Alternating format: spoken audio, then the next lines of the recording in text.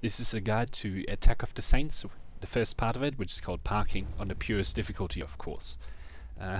This mission has probably been the second hardest to figure out so far in Hitman Absolution. Where the first, the most difficult to figure out was the one where you had to retrieve the different fuses. That I can still remember that mission, and they aren't pleasant memories. So to start here, be sure to pick up the iron and also take up the Agent 47 disguise, just because I'm not sure why, but I don't like that robe. It certainly doesn't fit Agent 47 at all. So here you have to do quite a bit of waiting until the first target comes walking along, that you can just see. And there are two guards with her, and she'll come just after that. As soon as she's walked past, you can get out here. Make sure you don't stand near that little gap there, because you will get detected if you stand there for too long.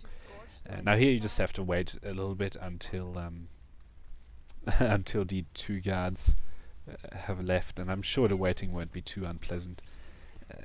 So once the second guard has walked into that room, walk up behind her and what do you call it? Garrote her. That's right.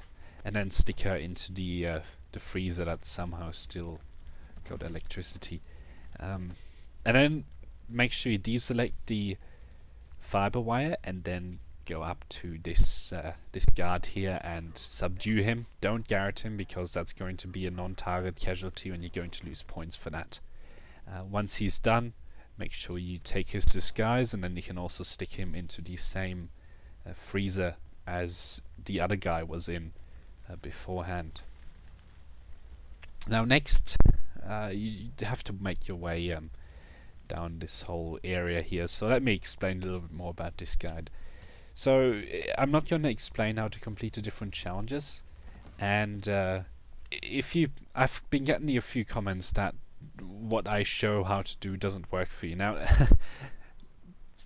the way the missions are coded in Hitman Absolution is that they work the same every time that you play it, but if you are on a different difficulty, then the targets might be at different places, or you know, the guards aren't walking the same paths and so on. So if you want to follow this guide, you know, it's not hard to follow this guide, right? You just have to put it on Purist and just do as I did, because obviously it works because I did, right? So anyway, throw the iron that you took beforehand over the fence there to distract the guard in here. Make sure you pick up the brick and then go behind. It's a bit of cover here. Make your way along it and change cover. As soon as you get to that cover, get out of it. Make sure you pick up, swap the golf. Oh my goodness, I'm sorry, I don't know what it's called.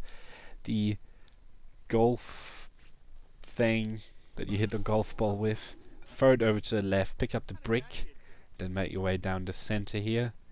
Don't take cover on there, on the little wall.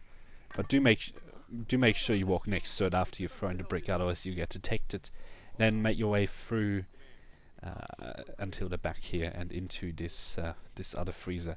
Now you could poison the second target, but basically I haven't found a way to do that without being detected. So coming up here, you're going to have to wait for quite a while. The second target will show up. Don't get out yet, because a guard, if you were to garrote her now, some other guard walks up, which you can see, there he is. And as soon as he's sort of turned forwards, you can go up here and garrote her. Now don't stick her into the freezer, because you're going to get noticed. Instead, put her behind the counter, let her go, and then take cover on the counter, otherwise your head sort of sticks up and you don't count as being in cover. And now there's a little bit more waiting here. You just have to wait for a couple of guards. That guard comes back around and turns around. The guard to the left walks past, and then the guard in the far distance, that one's the important one. He must go. And then you can stick her into this freezer here, and then you can make your way through the door. So there you go, that's this guide. Thank you for watching. I hope you enjoyed the video, and until next time.